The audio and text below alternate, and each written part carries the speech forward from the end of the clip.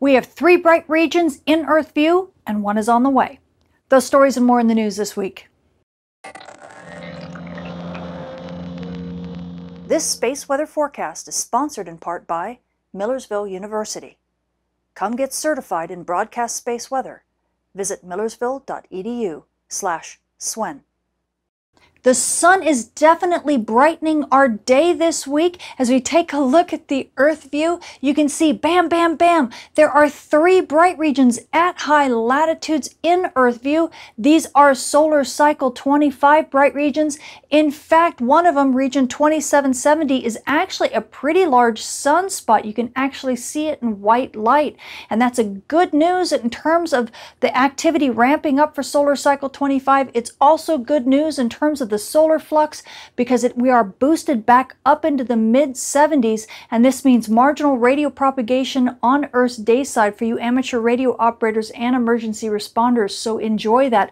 On top of that, as we take a look at the east limb, you can also see some bright fuzz. That's going to be rotating into Earth view, and it may boost the solar flux just a tiny bit, but probably not too much. We're going to have to wait until yet a larger bright region in the south rotates into Earth view in probably about 2 or 3 days. So maintain a watch for that. Meanwhile, we also have another kind of remnant coronal hole that's rotating into the Earth strike zone.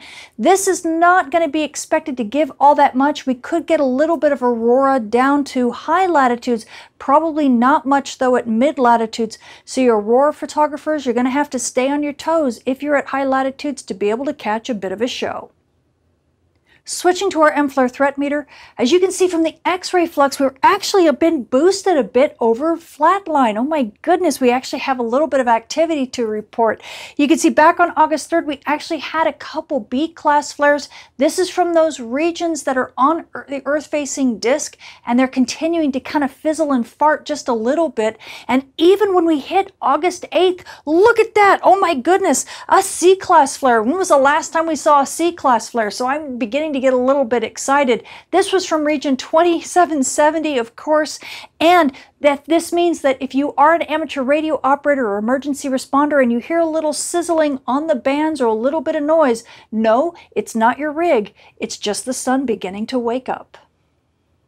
Switching to our solar storm conditions, over the past week we've been pretty much between unsettled conditions and quiet conditions, except about midday on the 2nd, wham, we got hit by this unexpected burst of fast solar wind. Now we knew the coronal hole that was giving us that fast solar wind was coming, but we just thought it was too far north. Even the official predictions didn't expect the intensity of the fast solar wind that we got, but it was a wonderful kind of surprise because by the 3rd, look at that, it brought us to active conditions and actually gave us a little bit of aurora, cleared down to mid-latitudes, and it did it again around the 4th. We got another big little burst of active conditions, which was just wonderful, a very nice surprise during this reasonably solar minimum sun. Meanwhile, after that, things kind of quieted down and we're now back to our unsettled to quiet conditions. And even though we do have a remnant coronal hole that's going to be rotating into the Earth strike zone here in the next couple days, we aren't expecting anything like the show that we got back on the 3rd and the 4th. So you aurora photographers, if you're at high latitudes, you could expect to see a show, but you mid-latitude photographers, don't expect all that much from this one. It's probably just going to keep us at unsettled. And just as I promised in my last solar storm forecast, we had so many gorgeous aurora field reporter photos that I just couldn't show all of them. And this was during that last big solar storm we had back in the end of July. So I just wanted to show the rest of them because they've just been so gorgeous, especially with Neowise in the background in some of these.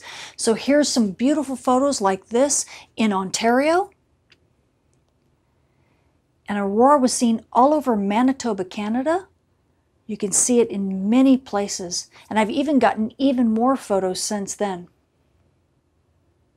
And it was also seen in many parts in Saskatchewan. Canada's so lucky, aren't they? And it was also seen all over Alberta, Canada. But you know what? Don't cut the United States out. We actually had a few shots that dipped down into the United States. Here's one from Ohio at Lake Erie. And we also had some shots in Michigan.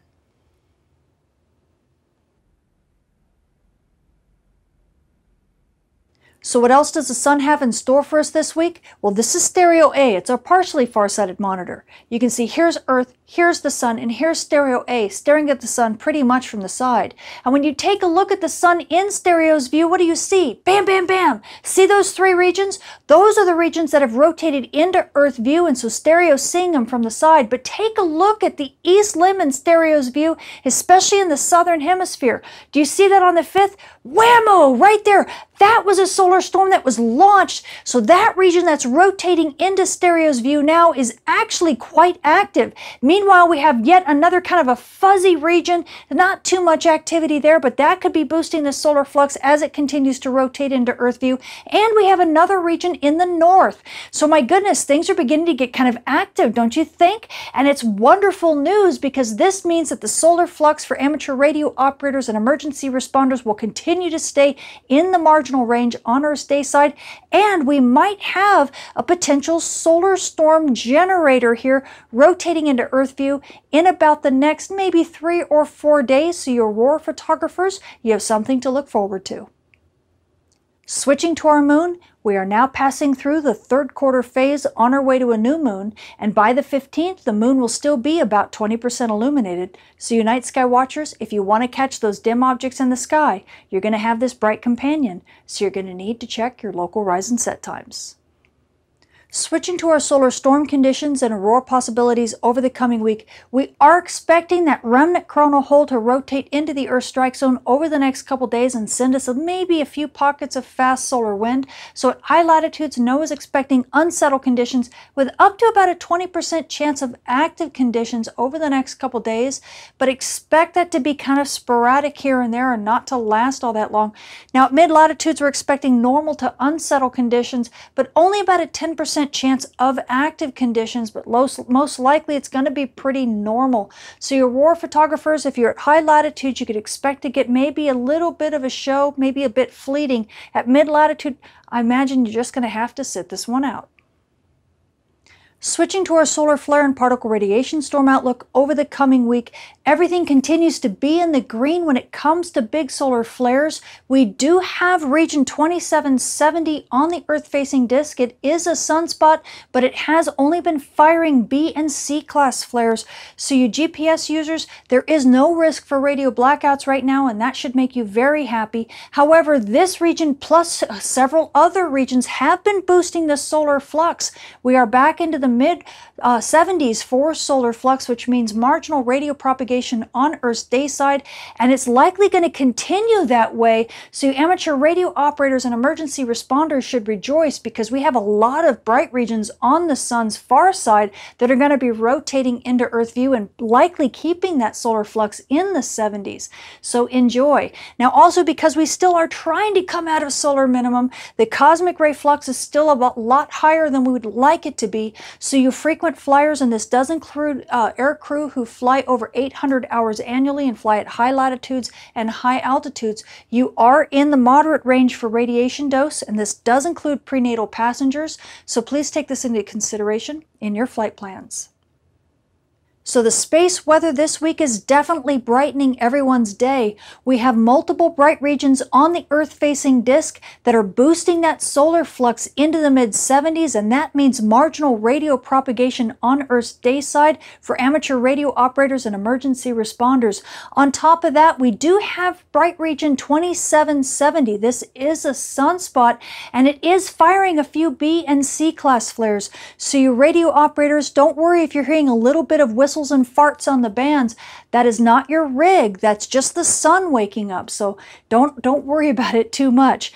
Now, aurora photographers, well, we do have a remnant coronal hole that's rotating into the Earth strike zone, but likely it's not going to be sending much in the way of fast solar wind. It could bring aurora down to high latitudes, but you mid-latitude aurora photographers will likely need to sit this out and just kind of wait, hopefully for that other bright region that's going to be rotating into Earth view here pretty pretty soon, and it could be firing some solar storms for us, so we'll keep some fingers crossed.